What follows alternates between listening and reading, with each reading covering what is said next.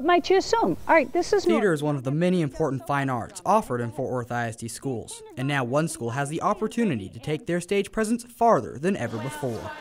Trimble Tech High School is one of 20 schools in the nation selected to be part of the NBC Smash Make a Musical program, designed to help underdeserving schools build their theater programs like never before. NBC Smash has allowed the opportunity that we can go out, and 20 schools in the country were chosen for this privilege, and the school was one.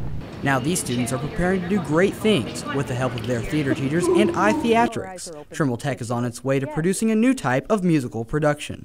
We work with kids, and this is what theater's about. It's not about the professionals. It's about teaching kids to find their inner voice and who they are, and work with each other and create something that they're proud of.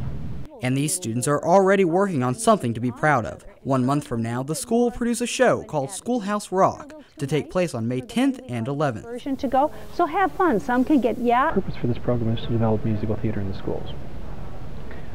The goal with this in this school is to further develop musical theater and a desire to grow musical theater in this school, and that hopefully that'll advance to other schools as well.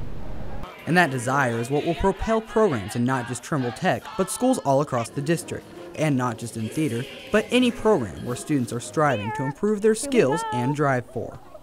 And stop.